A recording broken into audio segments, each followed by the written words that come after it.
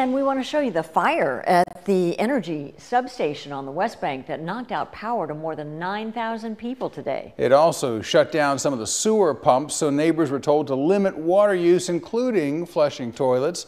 WGNO's Ashley Hamilton is at the substation on Patterson Street. Ashley. It just was burning out of control. Thousands of West Bank residents were left in the dark for several hours after a fire broke out at an Entergy substation. Residents who live near the substation described this morning's blaze. I heard the boom, and I looked out the window. The fireball it must have had to be at least 6 feet high.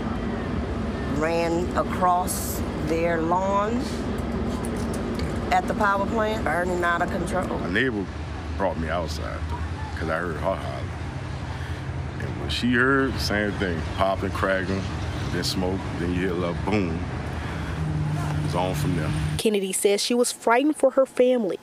I mean, it was very scary, you know, because we thought the fire was going to run up the wires and engulf our house because we live right across the street. The fire also caused the sewage and water board pumping station that services the area to go offline. Residents were asked to conserve water until the power was restored.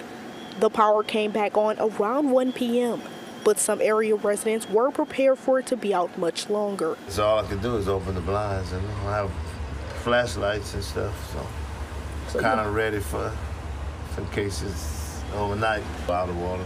Those living around the area are happy no one was hurt, but they weren't surprised about the fire. It's been in the past, sparks might have ran up the wires and energy came out, but nothing like that.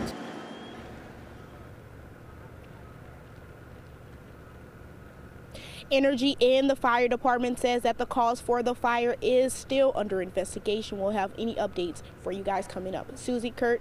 Boy, what a day to have no heat in the morning and then not be able to use the water. Thanks, Ashley.